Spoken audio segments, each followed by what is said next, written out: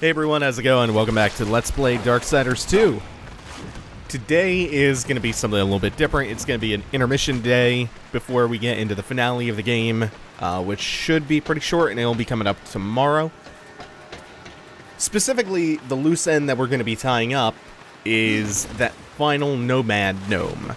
We got one in the Kingdom of the Dead, we got one in Lost Light, we got one in Shadow's Edge, so naturally it would follow that there would be one here in the Forge Lands. And indeed, it's in the Weeping Crag, which was that side dungeon that we passed by on the way into the Baneswood.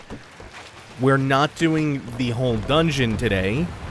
As you can see from the length of the video, this is going to be like 3 or 4 minutes long. Instead, the statue is luckily very early in the dungeon. We just have to complete one quick puzzle, plus getting inside, to get to it. Now, unlike the other 3, we could not have gotten this one on the first visit to the Forge Lands, where we started the game out in, because this one actually requires the key item that we got in Lost Light for Voidwalker in order to even access. We also may have needed the Soul Splitter just to get this far. I can't remember if there's another way to do this part, but either way, we need the Voidwalker for what's coming up.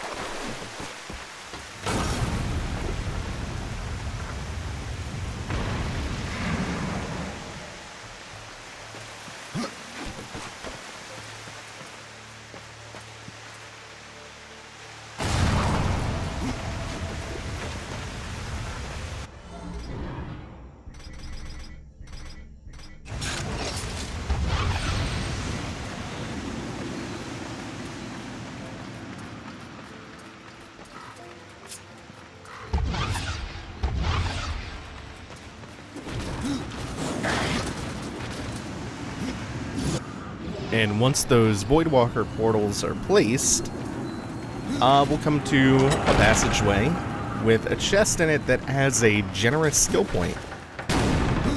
Nothing fancy in here, just skill point, which, honestly, I would take over randomized loot, just because it's consistent.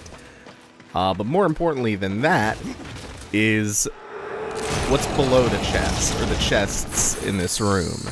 See, like that, just a white shoulder piece. There's a pond in this room, which you can jump down into.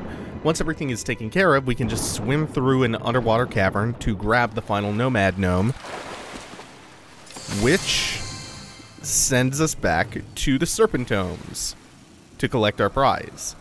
And remember, these statues are named for the series artist Joe Mad. And what do we get for all that?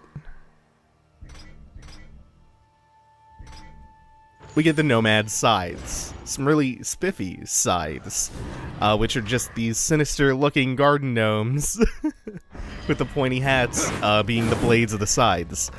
And they cause random things to happen when you rock their special effect. Now, if this game had a transmog system, my possessed scythes would totally rock that look because I greatly enjoy their art. Next up is going to be the finale of Darksiders 2. And that should be going up tomorrow, and then we have some new LPs to be starting. Till then, thanks for watching, everyone. Take it easy. Have a good one.